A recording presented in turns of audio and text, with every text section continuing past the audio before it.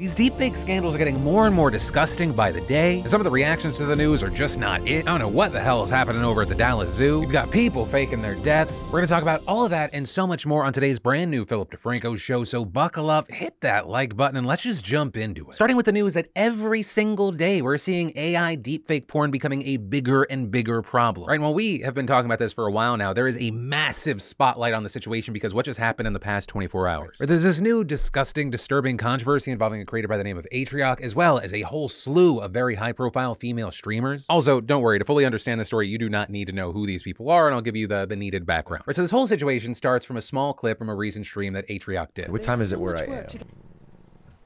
What time is it PST? Now for you, that may have seemed like a super random clip, though others may have noticed we intentionally blacked out part of the screen. And that's because in this moment where you're seeing all these random tabs open up, a number of users paused that moment and found that he had actually opened up a site that hosts deepfake porn of famous streamers, some of which Atrioc actually knows personally or at least is colleagues with in the community. Or some new deepfakes of streamers were even seen in his browser, but also the site hosts plenty more vile crap with other content creators as well. So you had tons of people saying things like, as an Atrioc fan, this is incredibly disappointing. Paying for AI deepfaked porn of your friends and colleagues is fucking gross. Especially after knowing that one of his friends has paid thousands to remove deepfake porn of herself from the internet. He fucked up horribly. With that last part referring to the fact that, yeah, at least one female streamer that's been involved in this situation opened up about previously shelling out tons of money to get this kind of stuff taken down. And so we saw Atrioc giving an apology on stream, saying that he was embarrassed, that he knows that it was wrong, and that he's mad at himself, saying he just did this one time, that it's not part of a pattern of behavior. Also claiming that he's been reading about AI content a lot lately, which is part of how he got here. And I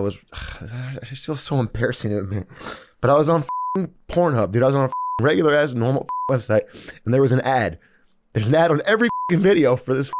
So I know other people must be clicking it because it's on every video for deepfake thing. And then I click it, and I'm in this rabbit hole, and I don't know. I got morbidly curious, and I click something, and it's just it's gross. It's gross, and I'm sorry. With his saying he feels horrible, that he let people down, that he regrets it, that he does not support this kind of content. And while we didn't see him specify this on stream, you do have some sharing what looks like a Discord message where he says that the video that he watched was not of someone that he knows, and that the images that people saw of streamers on his tab were from a default preview screen. But also that Discord was locked, so we weren't able to verify personally or see more of the context there. So I can't 100% confirm that that is really the case. Now with this, of course, you did have some chiming in, seemingly minimizing the situation, saying whatever, it's weird, but it's just porn. But in general, the backlash was absolutely massive because it was clear that he saw those explicit images of fellow streamers in at least some capacity, as well as he did admit that he watched some form of deepfake porn, which is often made without the permission of the person being deepfaked, which is why you had so many people saying things like, it's crazy to see the amount of people excusing Atrioc with the words, it's just porn, and adding it's fake porn using the faces of people who never made the porn in the first place, never consented to be used in porn, his colleagues, his friends who, I repeat, did not consent, and people adding all love for every single female streamer on the disgusting website. No one should have themselves be put on a deepfake porn website without their consent, and it's fucking disgusting at the men who are making light of this shit. Fucking despicable. And with this, we saw Cutie Cinderella, which, by the way, as you may have noticed in this story, I feel like I'm trying to jump through a lot of hoops and go out of my way to not name all the people that are involved in this story. But to properly cover this and convey why this is such a big deal, it felt very important to include Cutie. Because not only is she one of the streamers who has been dealing with explicit deepfakes on that site, she's been very outspoken in general, but also spoke out regarding this instance, going live for a few minutes yesterday to speak publicly about how brutal it's been to constantly be exploited this way, constantly worrying about these kinds of massive violations. Fuck the fucking internet. Fuck the constant exploitation and objectification of women. It's exhausting. Fuck Atrioc for showing it to thousands of people. Fuck the people DMing me pictures of myself from that website. But they're also going on to condemn deepfake porn in general. If you are able to look at women who are not selling themselves or benefiting off of being seen sexually, they're not benefiting, they're not selling it, they're not platforming it themselves. If you are able to look at that, you are the problem. You see women as an object, and it should not be a part of my job to have to pay money to get this stuff taken down. It should not be part of my job to be harassed, to see pictures of me nude spread around. It should not be something that is found on the internet. And with this, also adding that she's going to try to go after the person who made this website. I promise you, With every part of my soul, I'm going to fucking sue you. And later adding on Twitter, the amount of body dysmorphia I've experienced since seeing those photos has ruined me. It's not as simple as just being violated. It's so much more than that. And in response to all of that, we saw tons of people rightly supporting her, thanking her for being so open and vulnerable about this to raise awareness of a problem, especially in the face of any time a woman speaks up about this, there's so much disgusting vomit that's tossed around at them. Which also brings us to the response that has gotten so much attention, and that is of Ethan Klein and his podcast, the H3 Podcast. Where because Ethan and his team, they're watching through the video, they then proceed to play a version of the Christmas song over her talking. Ethan trying to cover up a laugh, there are fits of laughter, people kind of like having their hands over their face. Why?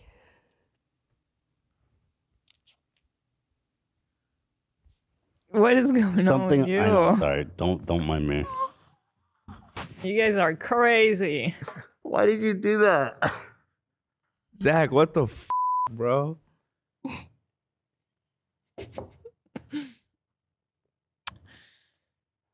When you watch just that, it's a really disgusting, disturbing moment. And during this, he ends up kind of rolling off camera, and then when he comes back, he does say that he supports Cutie Cinderella, also trying to address his laughing fit. I'm sorry about this. You know what, you guys? It's not funny, and I'm very sorry about that. Zach's a fucking psychopath and played the Chestnut song. And it just...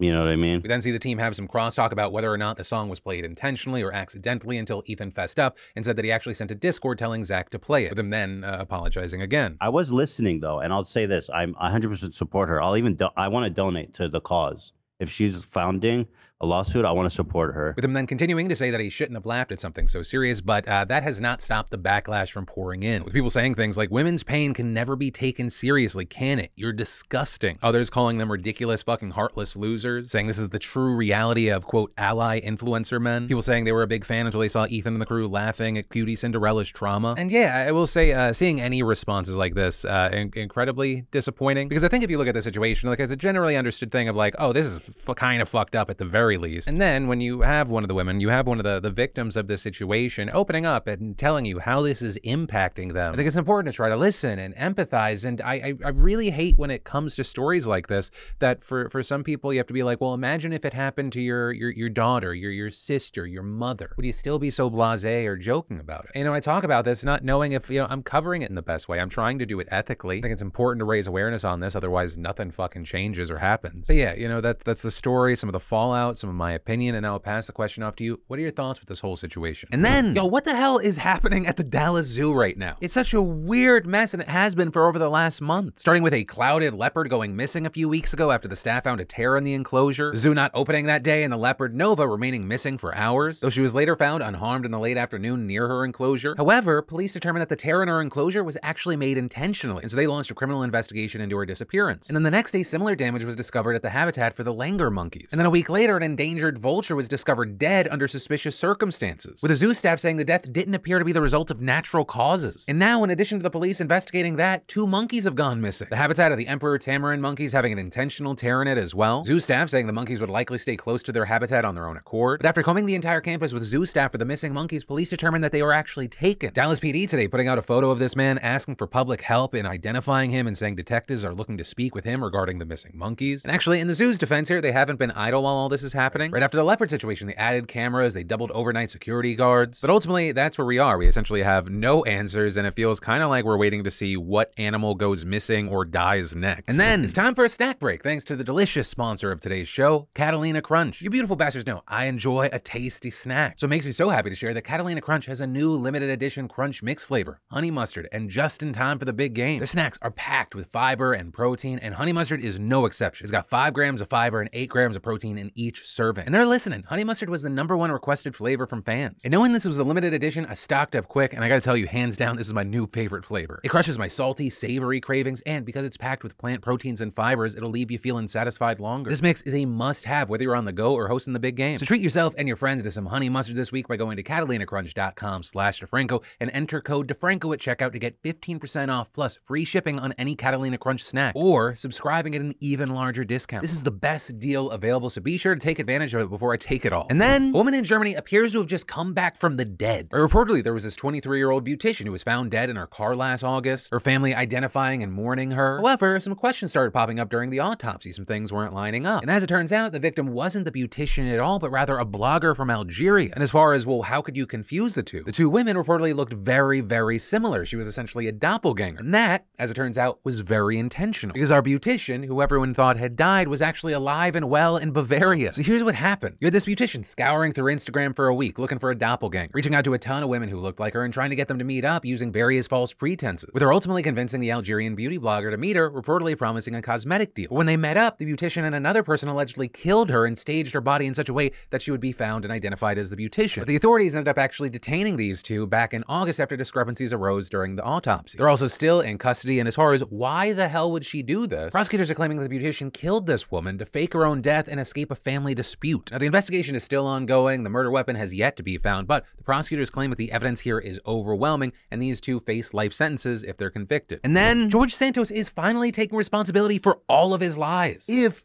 taking responsibility means literally doing the barest of the bare minimum. Right? Because this morning, news broke that the new representative told his colleagues that he will be temporarily stepping down from his committee assignments as he faces multiple investigations and calls to resign for lying about basically every aspect of his life. That decision was also later confirmed by House Speaker Kevin McCarthy, who himself faced a ton of criticism for even giving Santos those seats in the first place. And McCarthy telling reporters that Santos had brought up the idea in a meeting the two had last night, saying, "I think it was the appropriate decision that until he could clear everything up, he's off committees right now." Santos himself also saying that, telling reporters, "I made a decision on my own that I thought best represented the interest of the voters." But also, I mean, it's honestly hilarious that he's like, I want to do what's best for my constituents, when literally just today, polling in his district found that nearly 80% of his voters think he should quit, including 71% of Republicans. His fucking clown. Also, Democratic lawmakers have renewed their calls for Santos to resign, including fellow New York Representative Richie Torres, who said in a statement, "Why is he stopping there? Half measures like voluntarily taking himself off his committee assignments are not good enough. He's a disgrace today and he'll be a disgrace tomorrow. He should resign from office immediately." And that was echoed by others who argued this is far from the accountability he and the Republican Party should be taking, especially because Marjorie Taylor Greene was stupid enough to tell reporters that the decision for Santos to leave his committees was in part because McCarthy is trying to remove Ilhan Omar from the Foreign Affairs Committee but may not have enough votes. A move that Santos, who clearly has literally no understanding of irony, supports because he believes, quote, she doesn't deserve a seat in the committee. Sir, please shut the fuck up. You are the least serious person in Congress, which is saying a lot. Have you seen everyone there? Motherfucker somehow has the land speed record for lying. But ultimately, we're gonna have to wait to see what happens next because, you know, there's the federal probe into his campaign finances. Got to see how that does. Also, the local investigations into the lies about his background. How's that going to pan out? As well as, honestly, any other probes that emerge. Especially because it seems like every day there's another lie that comes out. Like, I mean, just yesterday, the Miami Herald reported that Santos's campaign expense reports from South Florida have holes and expenses that don't appear to add up. And a few days ago, Mother Jones published a report titled, "We tried to call the top donors to George Santos's 2020 campaign. Many don't seem to exist." With Democratic voting rights attorney Mark Elias arguing that if that's true, we can expect federal indictment soon, and adding, this would be a serious crime and an easy one to prove and prosecute. And then, COVID is finally over.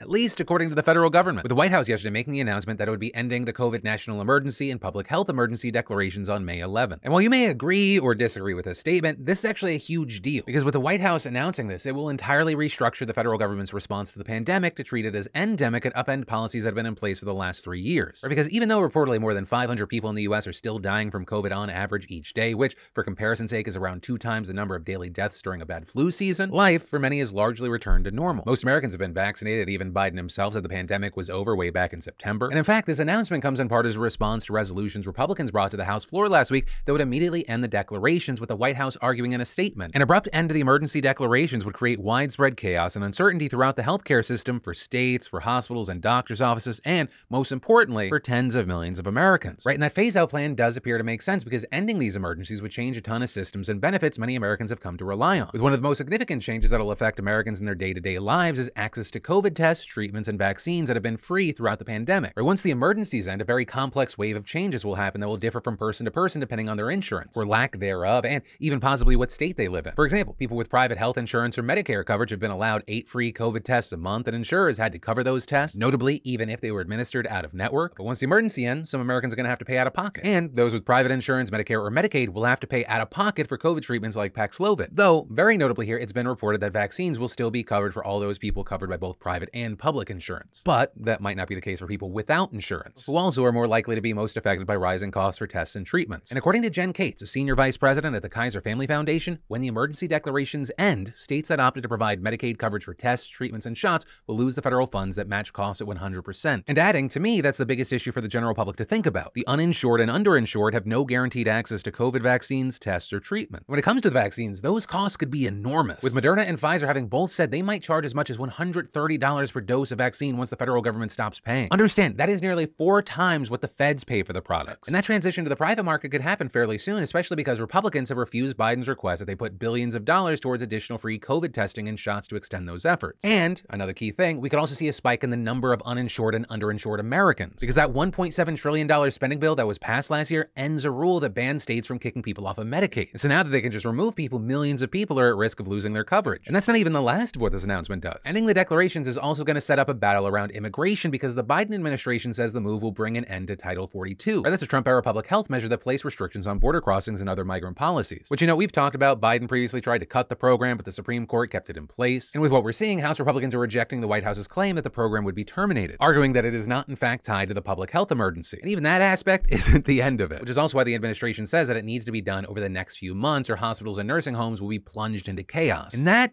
is where I'm going to end today's show. Thank you for watching and being a part of my daily dives into the news. My name's Philip DeFranco. You've just been filled in. I love yo faces, and I'll see you tomorrow.